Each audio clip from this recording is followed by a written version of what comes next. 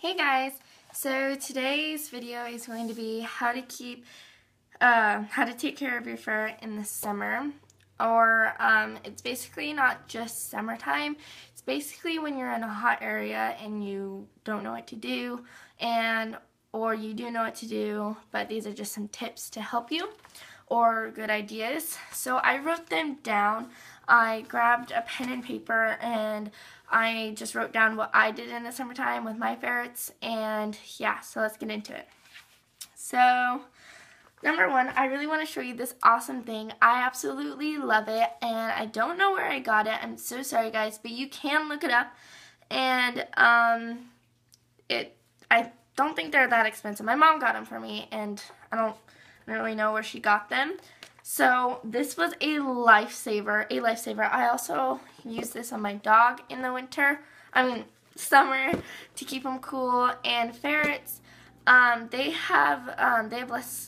don't have a lot of sweat glands, so sweat keeps your body temperature like at a good level. And for ferrets, they don't really have a lot of sweat glands, so it's harder for them to stay cool in the summer than it is for us or other animals.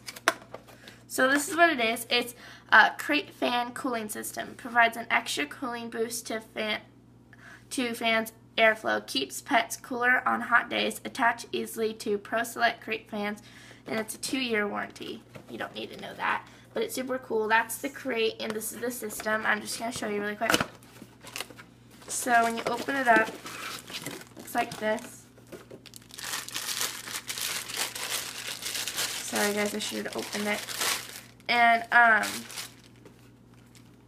think there's more of it somewhere else. But this goes on their crate. I don't know. There's another box of it somewhere else, but as you see right here, there's another attachment system of where you do the fan. And here's the fan. And it doesn't look like a fan because the other part is somewhere else right now in my room. And it also comes with another one of these cool ice things that you put in the freezer. So I thought that was pretty cool, and it's called Pro Select Crate Fan Cooling System, or you can just search up Crate Fan. And then the next thing is keep cage out of direct sunlight. That's pretty basic. Keep frozen bottles of water in your cage. I've always used this trick, and it actually helped a lot for me. I also do this in the winter time, but with warm bottles. And ferrets don't have a hard time keeping warm because obviously they have blankets. The house is going to be warm, but I do that anyway. So get a water bottle, put it in the freezer for a couple hours, and then just stick it, put it in a sock or something, wrap it up in something, and then stick it in your ferret's cage.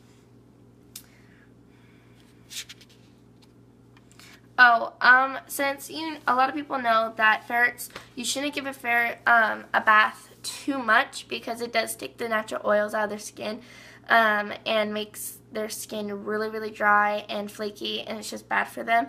And sometimes if your ferret's really dirty and it needs a bath, or it's that time, you don't really have to have a special time you give your ferret a bath.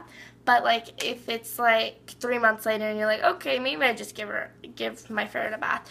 But in the summertime, it's really good. Well, this is what I used. Well, this is what I did, is put my ferret in a lukewarm bath. And lukewarm means not too hot and not too cold. Not too warm, not too hot, so it's perfect temperature. And once they get out, don't dry them off. They will dry themselves off. And this is what I mean by don't dry them off. They will get cooler by, if you don't dry them off, they will get cooler because, how are you when you get out of the bath or shower? You get pretty cold. That's how they're going to feel, but they're going to like it. So, this is also pretty good. This also involves the fan, obviously, or another fan. Don't put the fan directly on their cage. That one's okay because it only goes to, what is that? It only goes to a really low fan speed.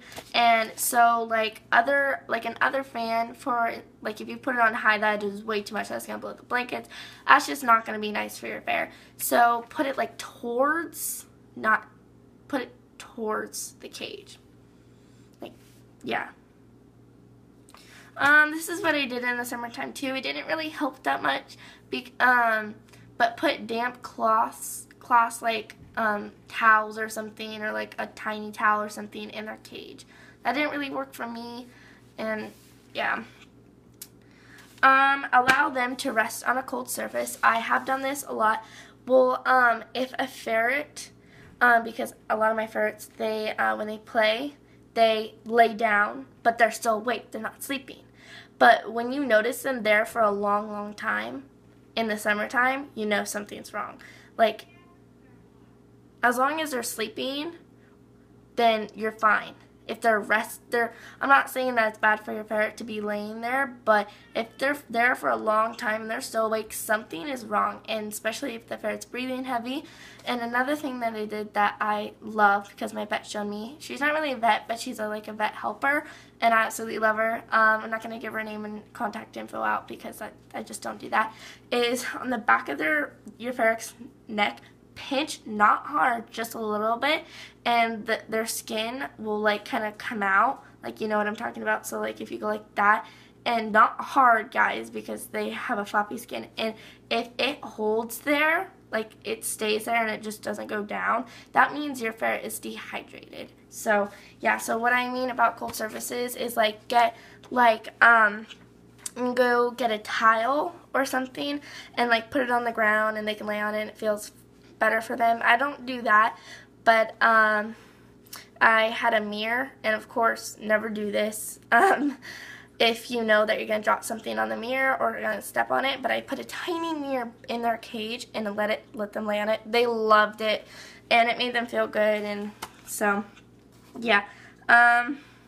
So if you have a air conditioner, this will be like good for you. If you don't, I'm really sorry. This is not going to help you out.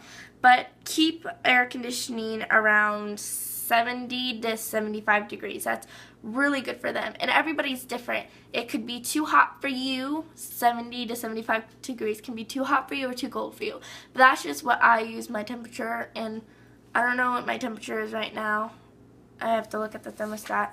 But I really don't know right now. But 70 to 75 is a perfect degrees. Or, yeah.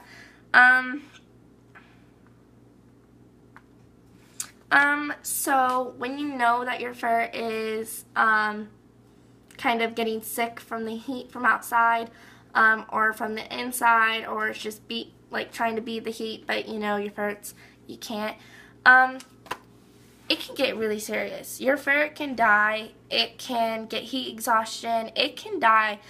Your ferret's on the line in the summertime. So when you know that your ferret is kind of getting sick from this heat, so ferrets drink a lot of water and they love food, or which mine do, and ferrets love water. They should. I did my research, and they love water, and my ferrets love water. So, but keep an eye on them, and if they don't drink water, that means if they don't, if you see on the nozzle, see, I have my thing is probably about that big, and if you know that their water was up to here and it's still there after a couple hours, that means that your ferret's probably getting sick, or likely going to get sick because dehydration, and also about that neck thing that I showed you guys. And if your ferret is not eating, that's a sign too, and doesn't have an appetite, it's not eating, not drinking, that's basically what I mean.